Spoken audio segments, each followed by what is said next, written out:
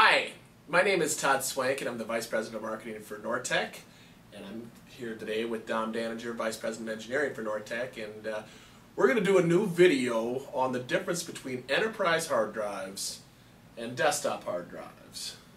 Now Dom, as you know, we sell a lot of custom servers at Nortech, a lot of custom systems.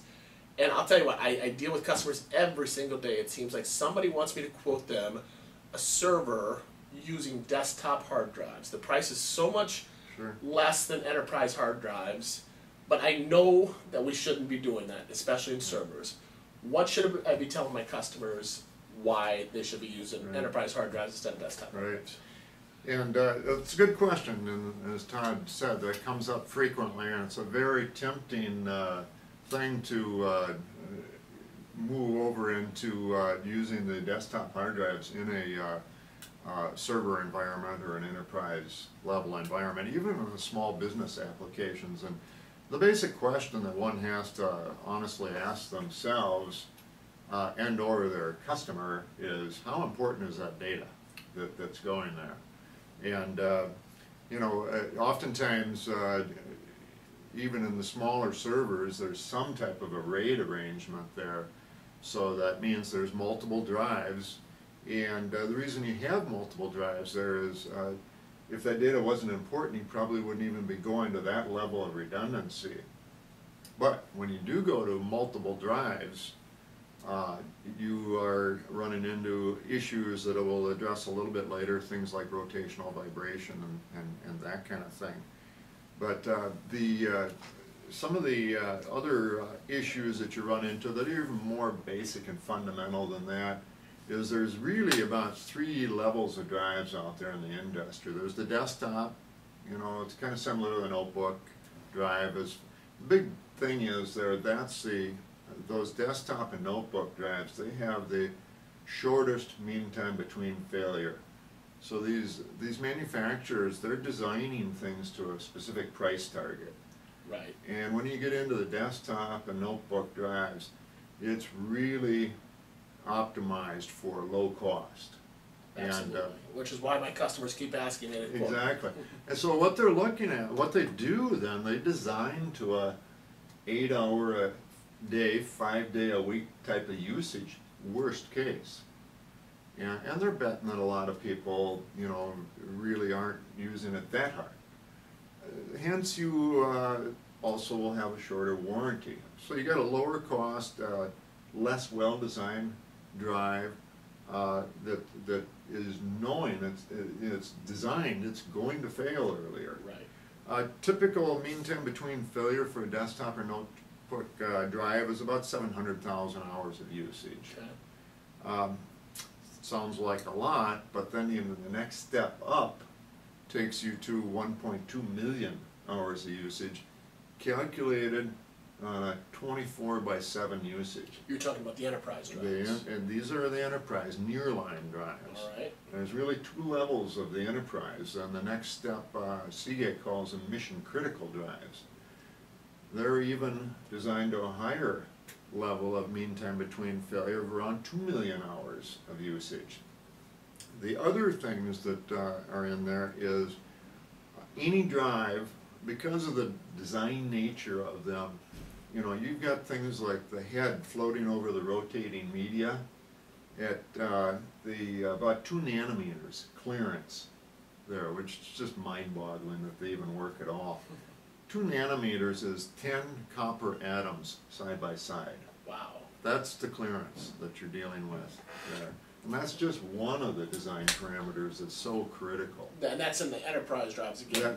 That's in any of these drives, that kind of clearance. So I'm going to tell you what my customers would tell me, because I have this conversation every day. It's like, well, of course my data is critical. I can't imagine anybody building a server that doesn't consider their data critical. So, but the reason I'm putting in multiple drives is to compensate for that. I'm going to have a mirror, or I'm going to have a RAID 5. I'm going to have multiple drives. If one drive fails, I'll have these other drives to back it up, or to be able to switch over to.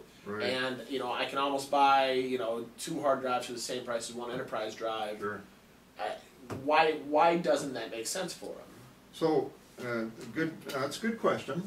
And so But when you start running multiple drives in a single chassis, what you have is a thing called angular velocity, or it's called rads per second, or rotational vibration. You'll see it, you know, as RADS slash, you know, SEC, or different things like that, or RV sometimes. That angular, or the rotational vibration can come most commonly from an adjacent drive.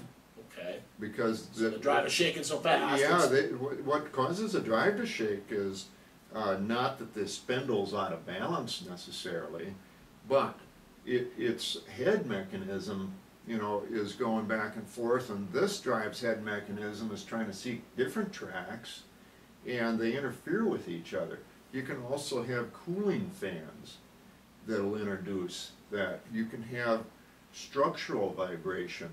So you're saying the case around it, so all these little vibrations, all these the fans, little vibrations, and the hard drives, everything else right. inside that case that's moving, it's all causing right. vibration and that might harm the drive. Exactly, because what happens there is that head is trying to seek a track on that rotating media, and there's tens of thousands of tracks per inch. So it's got to stay on a specific data track and then go seek another one, and it's got to hit it. And if it can't, then you start running into data errors.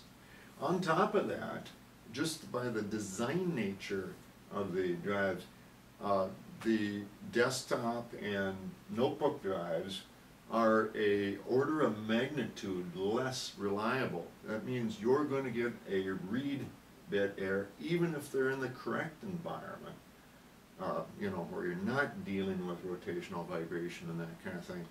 10 times more frequently on a desktop or notebook drive than you will on a enterprise or a nearline type of drive. Wow.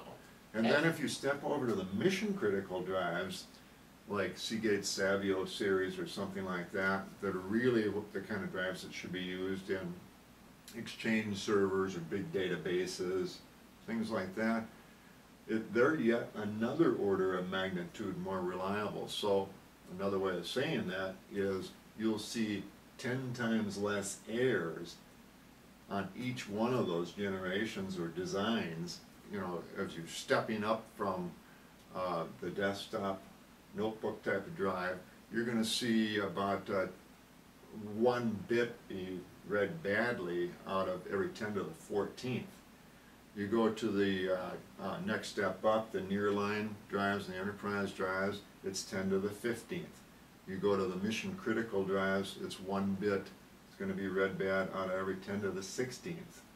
So there's different things. You can even tell, you know, one of the old ways of telling how well something's built, well, it still applies to hard drives. You lift a desktop drive, they're much lighter. They don't have things like the spindle is attached both at the top and the bottom of the shaft on most of the enterprise-like drives. It's just attached at the bottom on a desktop drive. It's less cost. Sure, to sure. do It's that. all about getting the bottom price, but not necessarily right. the reliability that's required in a server or an enterprise class. So you asked, you know, you're putting another drive in the RAID array, gives you some redundancy, but it also introduces rotational vibration. So, and what do the enterprise drives have that the desktop drives don't to compensate for this rotational vibration? They've got rotational vibration sensors, for one thing. Oh. That helps them adjust for that. And we'll show you a chart here, and it'll show you drive performance of the 3 different types of drives versus rotational vibration. And it's very detailed, very easy to see the difference in performance. Wow. So it's really easy to see that, so we'll show that chart. Fantastic. There's many other things that factor in here too. There's just more data integrity checks going on, which again introduces more complex circuitry. And does that make them run slower than a desktop drive by having these data integrity checks? Or? No, they're not running slower. It's just more work's got to be done in the same amount of time. Okay. So, and you And can so there's also... features added to these drives that allow Exactly, them to... right. And in many cases, if you get into the mission critical drives, they're running at 10,000 RPMs or 15,000 Okay. RPMs. So you have lower latencies. Okay, to help compensate for Right, that as to well. help compensate for that as well. But to get back to your question here of, you know, I've got multiple drives here, so that I'm protecting myself that way.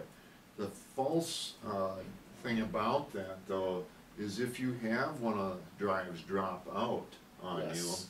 you, and you're using desktop drives, and this would apply on any type of drive. If a drive drops out, you're going to have to enter into a RAID rebuild situation. Yes. What happens there is, depending on the type of RAID array you're using, and RAID 5 is really common, RAID 1's common, Absolutely. especially in the lower end systems. Absolutely. You get one hiccup during that rebuild and the whole array is toast at that point, and your data has gone south. Then you're into, if you're lucky enough to have done a backup to some other storage device, then you're betting on getting that recovered, and think of the time involved and the productivity lost. So even though you might have a RAID 1 or a RAID 5, you still might not be as protected as you think you are, especially if you're using desktop class hard drives instead of Exactly. enterprise class hard drives. Exactly. One of the